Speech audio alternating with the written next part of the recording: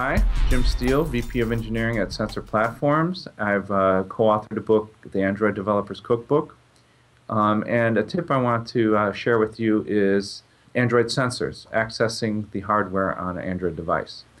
One aspect that a lot of people developing apps for Android like to take advantage of is it has a lot of interesting sensors on there. Of course, the touch sensor and the camera, which are used and thought about by everyone, but also there are sensors such as the accelerometer for screen orientation, magnetometer for knowing which direction you're pointing, and gyroscope is in some devices for knowing for use in games. All that is covered in the book in the hardware section, but it's really interesting.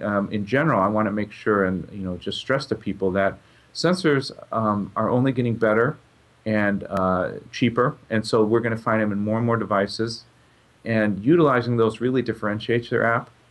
There are a lot of issues with fragmentation of sensors between different devices. Android is very rich in that it has a lot of different devices out there that are utilizing it, but from that aspect it could get frustrating from a developer's point of view.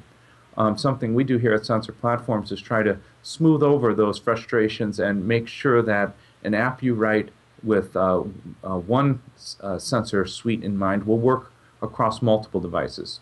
You may write one that uses a gyroscope for a game, but there might be someone that's using a cheaper phone that doesn't have a gyroscope in it.